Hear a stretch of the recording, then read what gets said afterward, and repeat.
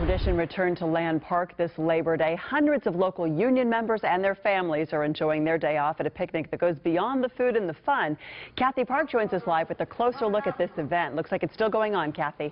That's right, still going on, Edie. You got the music, the free food, and even a moon bounce behind me. But many of the people that we spoke with say that Labor Day wouldn't be what it is today without the help of unions. Now, today's event is considered one of the biggest in the region, with about 1,500 people expected to come out throughout the course of the evening. Some of the unions represented today include Teamsters 856, the ACLU, and the Sacramento City Teachers Association, which second grade teacher David Fisher belongs to. He said this holiday is more than just the unofficial end to summer. It really is about the working people. It's about the 40-hour work week. It's about the weekend, which labor brought us. It's about the minimum wage. It's about child labor laws. It's about all the things that labor has accomplished over the year and we still have to do together.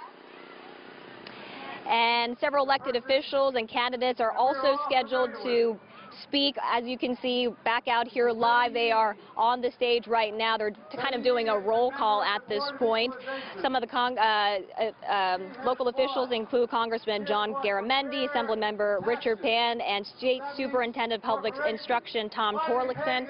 This event is free to the public and is expected to wrap up around 8 o'clock tonight. Reporting live from Land Park, Kathy Park, KCRA 3 News.